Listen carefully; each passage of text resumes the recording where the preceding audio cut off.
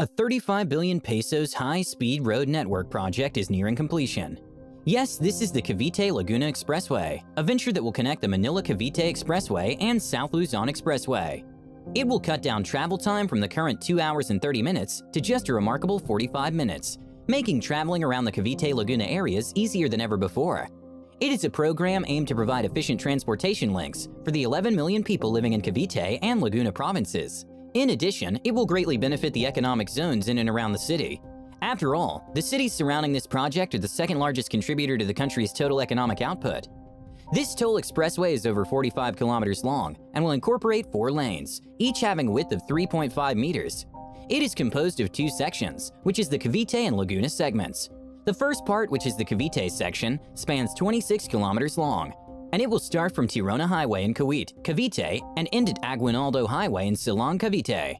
Meanwhile, the Laguna section spans 18 kilometers long, and it will begin from Aguinaldo Highway and connect South Luzon Expressway via Mamplasan interchange. The total cost of this structure is estimated to be over 35 billion pesos and will be financed by both the private sector and government sector. Before the beginning of the construction, the Department of Public Works and Highways issued an invitation for a pre-qualification to construct, operate, and maintain the Cavite-Laguna Expressway toll project under a public-private partnership arrangement in July 2013.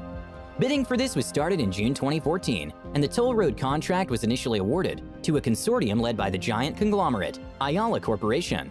But the deal was terminated when local company San Miguel Corporation filed a legal complaint against the contract award. The Philippine government approved rebidding for the Cavite-Laguna Expressway project in November 2014, and the Metro Pacific Investments Corporation was selected by the ministry as the winning bidder at 27 billion pesos in June 2015.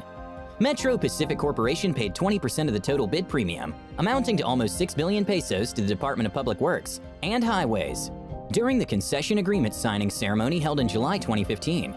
The deal also provides Metro Pacific with the right to collect toll fees.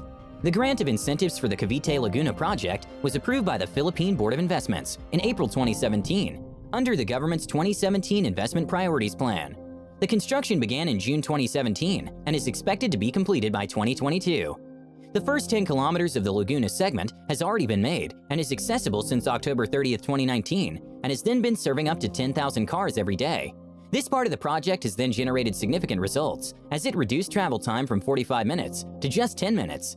This expressway will also operate on 100% electronic mode, running on RFID technology, a feat to combat contamination from the virus, which may spread through bills and coins. Anyway, what can you say about Cavite-Laguna Expressway? Share with us your thoughts in the comments below. Don't forget to give this video a like and follow us for more amazing videos.